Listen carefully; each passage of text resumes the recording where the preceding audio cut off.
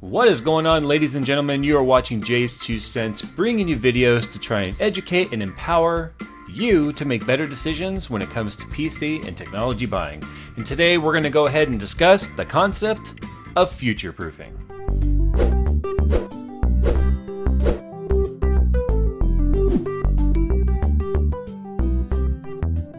So far in the short amount of time that I've been doing YouTube videos regarding PC building and technology subjects, I can't even name the amount of times I've been asked about how to build a computer that's future-proof. Hey Jay, I'm gonna spend $1,000. How can I future-proof my computer? Hey Jay, I'm gonna upgrade my graphics card. Which graphics card is future-proof? Few things we have to talk about when it comes to the concept of future-proofing. One, you've got to go ahead and forget the term completely. There is absolutely no concept of future-proofing when it comes to computers or computer components. I think a better way to think about it would be the concept of cost efficiency. Because what you want to do with cost efficiency is you want to get the most out of your money. Some of the most common things I'm asked about when it comes to future-proofing is, should I go AMD or should I go Intel?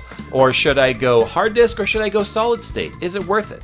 And probably the most common question I'm asked every single day, should I go with AMD or should I go with NVIDIA?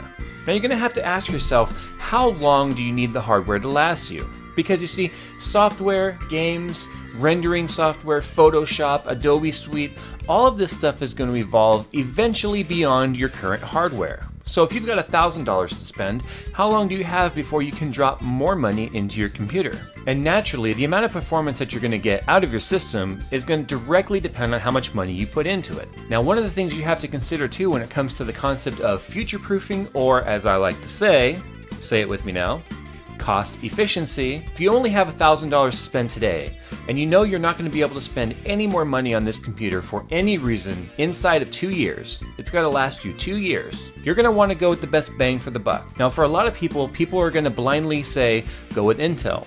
Or you're going to get fanboys who are going to say, go AMD. They're not going to really take into consideration how are these processors performing today versus today's current software. Now what I mean by that is, if you go with a dual core setup like an i3, it's going to save you money today, but software every single day is becoming more and more optimized for multiple threading. Even a quad core is starting to become obsolete when it comes to programs like Adobe. Adobe is starting to take all 8 cores of an FX processor into account as it is. Or if you have an i7, all 8 threads with the 4 cores and the hyperthreading. Another thing you have to ask yourself when it comes to future-proofing is, how long has the current hardware been out at the time that you're looking to buy? What I mean by that is the Intel i7 series has already been out for several years, and the current platform right now, as you can see right here, is the LGA 775. This happens to be an i7 3770K. Now we all know that Haswell is right around the corner, and it's likely that sometime later this year Haswell is going to be released. So what's going to happen? The price on this is going to drop. Now if you buy this today, you're going to buy it at a premium, and you're going to spend full retail on this processor. But what if 3 months from now this processor drops by $100 or even $150? What happened right there?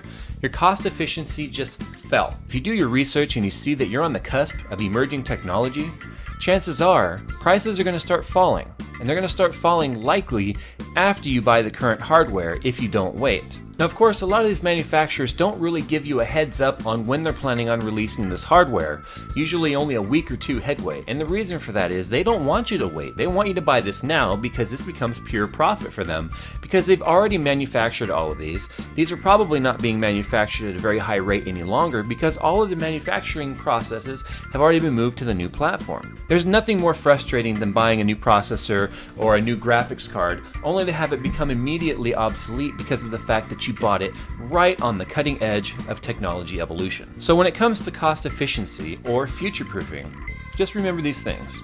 1, there is no such thing as future-proof. Anything you buy today at some point is going to become obsolete. Future-proofing implies that the hardware that you buy today is immune to the future, and that is just not the case. So if you live by the standard and you live by the motto of cost efficiency, you'll start to look at it a whole different way. So if you go ahead and immediately just purge yourself of the idea of having a future-proof computer, and you start looking at anything you're about to buy or build in the concept of cost efficiency, you just may surprise yourself on where you end up spending your money. This has been a JayzTwoCents video dispelling some of the myths regarding future-proofing and getting you to rethink the way that you think about building and buying a new computer and about the idea of cost efficiency. I'll see you guys in my next video. As always, don't forget, subscribe to my vlog channel, link is down below. Follow me on Twitter, like my Facebook page, and if you've just stumbled across this video or somebody shared it with you, click that subscribe button. I've got a lot of videos that you may find, and I'm going to empower you to make the right decisions when it comes to you and your technology. Until next time, see you later.